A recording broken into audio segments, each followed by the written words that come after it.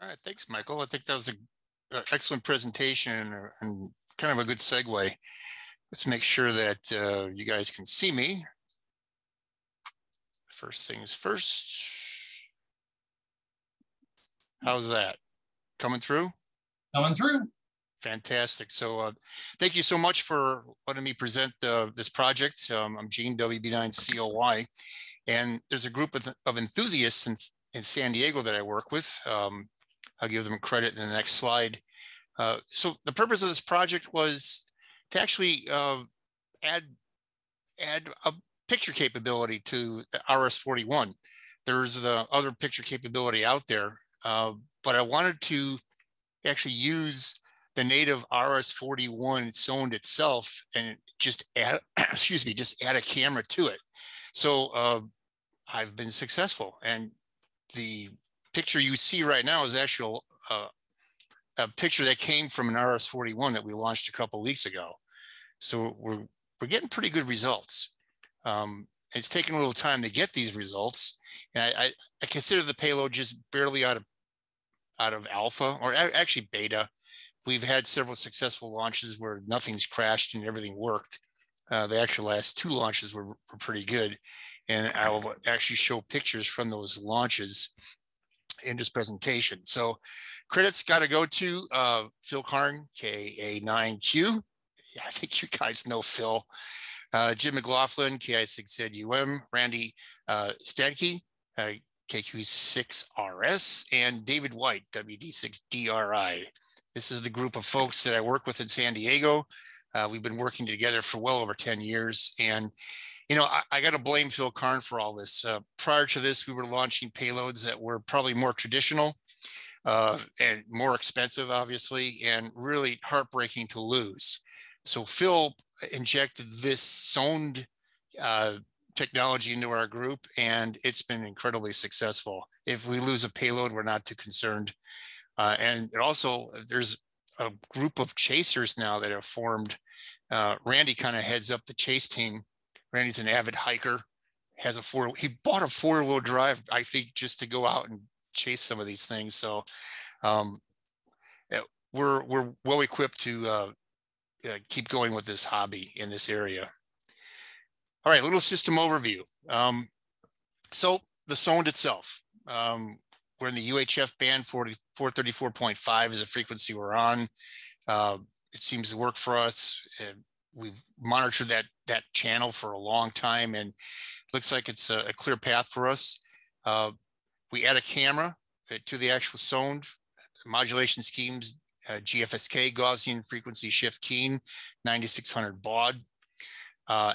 And just an incredibly simple overview. The protocol actually for the camera is we transmit a start, and that start is kind of a header message that tells us how big the JPEG is going to be.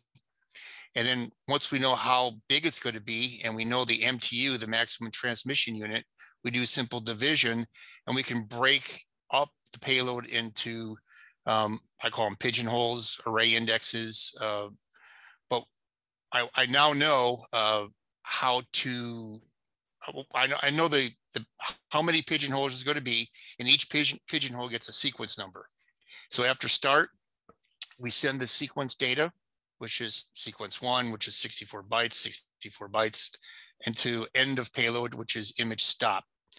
I do protect the image start and the image stop with Reed-Solomon codes. These are very important because without these, we really can't do much. We need to know start and stop. But I was not able to protect the sequence data because just too much latency in the RS41. But with several ground stations now monitoring, we're getting some fantastic results where the Reed-Solomon stuff on the sequence data, maybe we're okay. Results kind of prove it. So we're getting pictures back down to the ground about once every minute 45 seconds for a JPEG. And I'll show you some of the JPEGs later on. So several ground stations using hardware that I'll show you later on. What comes out of the ground stations is not really a JPEG, it's the image sequence data. So the pieces parts of the JPEG come back to the ground in each ground station, and those all are hooked up into the internet to a server, and the server aggregates all these. So based on the header information, the image start, the aggregator knows how big, how many pigeonholes I have, and each sequence number slides into those pigeonholes. And at the end, it's able to build a JPEG. So if ground station 1 missed a sequence 1, but ground station 4 got sequence 1, it would fill in the pigeonhole. And then the users are able to view the JPEG pictures through the internet, a little cloud there. Let's see. All right. So a little bit about the payload. So we've talked about a little bit about this. I've seen this in the past, but SI432, and we're putting it in GFSK mode. And then the power output's been measured and verified by Randy as 16.3 dBm. The centerpiece is the STM F100 ARM CPU and a SPI interface between the CPU and the SI432. Everything goes over the SPI interface. So the U-Blox GPS data through the UART, this is internal.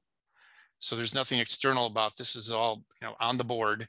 So U-Blox to a UART over the SPI. So we're embedding, and not embedding, but we're transmitting GPS packets along with the picture data, along with the battery voltage data, along with the temperature data. All this is kind of intermixed with packet IDs. And then the camera, the kind of the centerpiece of this presentation, hook it up to a UART, and that's external. So the camera's hooked up to the external UART, and I've got a picture of that over here on the back. And I think Michael's covered some of these pinouts over here. In the back of the RS41, we get the UART connections, RX-TX, we get battery, and we get ground. So the power that we use for the camera is the 3.3 volt pin. I've tried to use the 5 volt pin, but the 5 volt pin is a boost and it cannot sink enough current for the camera. So we have to use the lower voltages, and that makes finding the camera a little bit harder. So there's not a lot of camera selections out there, but what we got, I'll give you a link to that later on, is something we can buy for 21 bucks. A little bit about the pinouts on the ARM, just FYIs, FYIs. Thank you.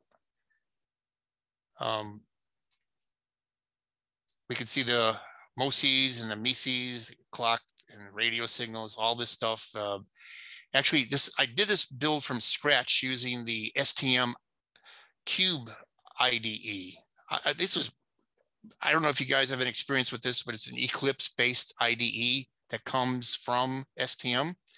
Very, very good tool. So if any developers out there, this hint that the STM has an excellent IDE, the Cube, and you start with this particular chip, and then you add functionality to it, and then the HAL is built for you.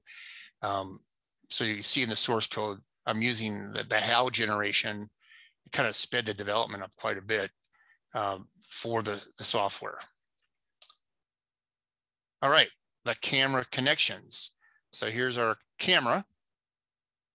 The camera comes with a header already on it, so I just desoldered it. So it's the desoldered form of the camera. And then this 2mm connector.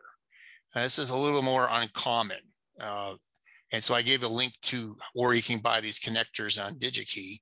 So it starts out as a 10-pin ribbon cable, and then I just strip away the ribbons I don't need. And the RS41 shell itself, I do a little carve out. Let me get a close up of that.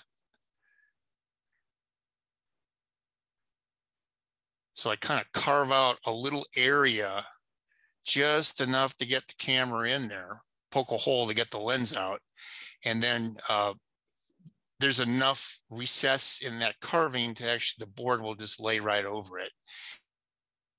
The flight form of this, I actually have a piece of duct tape that goes over this to kind of protect it from shorting out. So there's the camera mounted in the RS41. There's the connector that would just snap on the back of the board.